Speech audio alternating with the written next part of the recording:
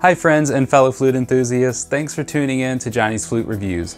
I'm Jonny Lipford, and since 2002 I've dedicated myself to everything flute. I teach, perform, and record full-time with the Native American flute. I post videos here on YouTube covering flute tips, tutorials, original songs, and cover songs to showcase how versatile the Native American flute is. If you're new here and interested in becoming a more emotive flute player, or you just love listening to the sounds of the Native American flute, be sure you subscribe and hit that little bell so you're notified every time a new video drops. Now, let's dive into a flute from my personal collection.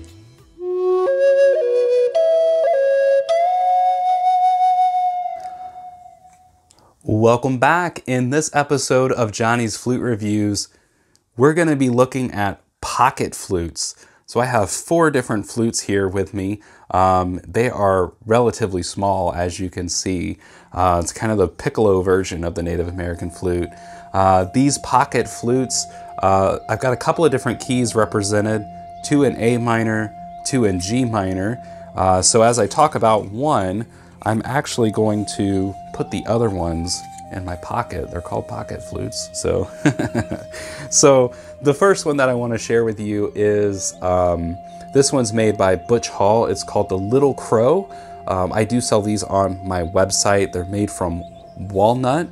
They've got a little crow wood burn down here at the bottom, the foot end of the flute. This one's in the key of A minor. It only has 5 holes.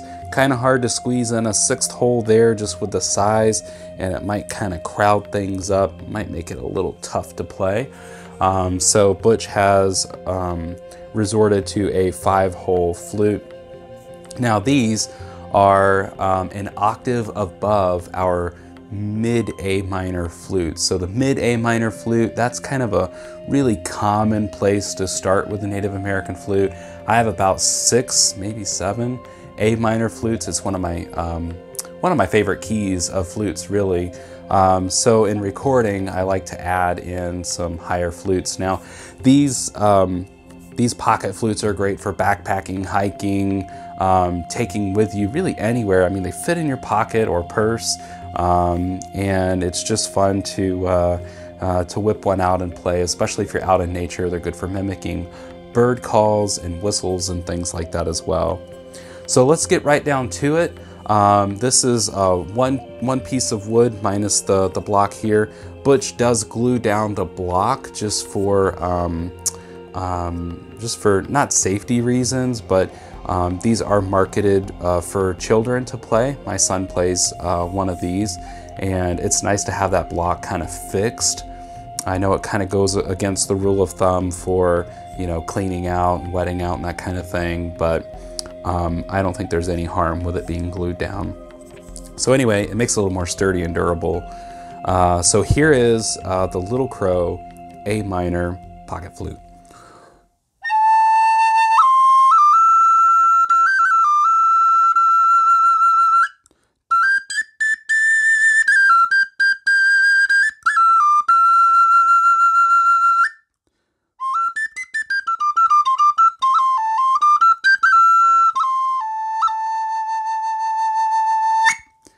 So a really fun flute to play.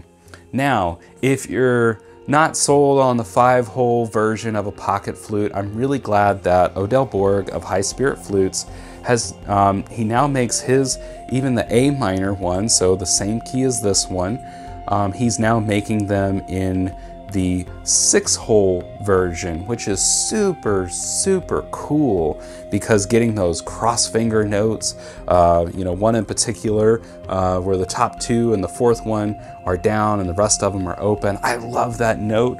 So just to look in comparison, this is a High Spirit pocket flute in A. Don't mind the block. This one is one of my son's flutes, so you can see it's got a little love. So he's beefed up the overall size of it, but has added a 6th hole, which is really, really, really nice. So here we go with, this one's made from aromatic cedar. So here we go. This is in the key of A minor.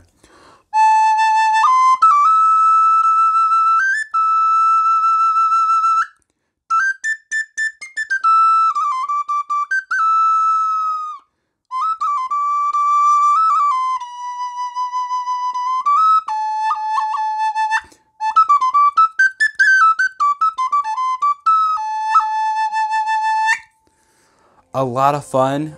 For me, I don't have incredibly large fingers. I'd say they're about medium to large.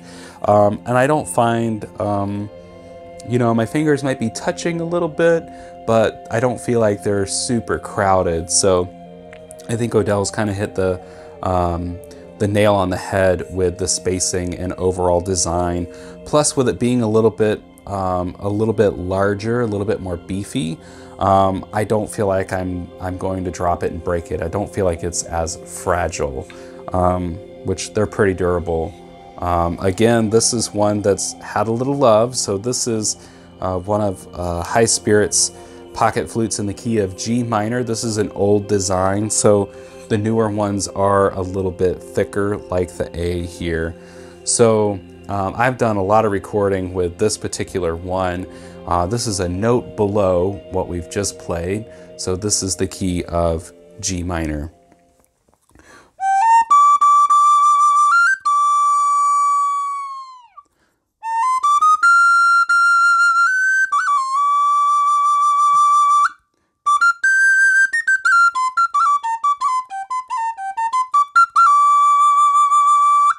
It's just fun to do a lot of that chirping and some of those little flutters and tonguing and pops in there as well.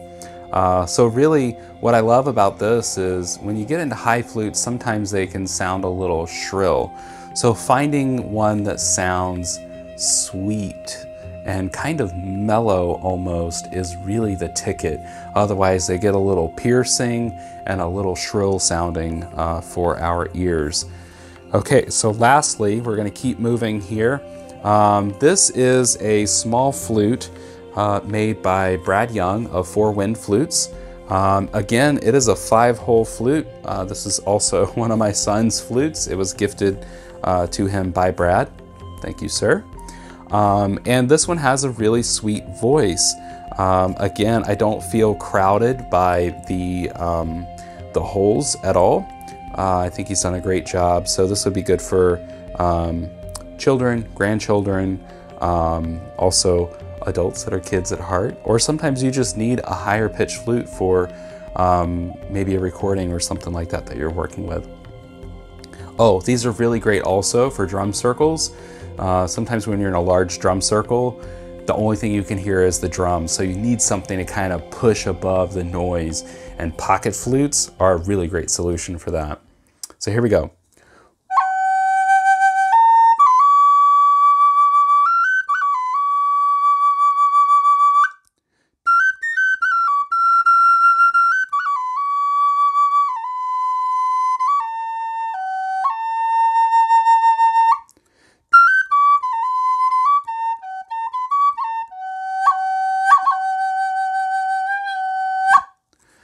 All right, so in the description below, I'll drop in some links where you can find information about all of these flutes. We've got 3 different flute makers represented here. We've got Butch Hall, it's a little walnut one, High Spirits for the 2 cedar ones, and Brad Young here. This one's made from Spanish cedar, by the way. So look in the description below for some links to these guys. Also look in the description below for links to resources to advance your own flute playing and some things that might help you along your flute journey. So thanks for tuning in to this episode of Jonny's Flute Reviews. Be sure you subscribe and come back often. I publish videos quite frequently, ranging from flute reviews, flute tips and tutorials, original songs, and cover songs. So if you're on this journey with a Native American flute or you're looking to get started, be sure to check out some more videos. So thanks so much. I will see you next time.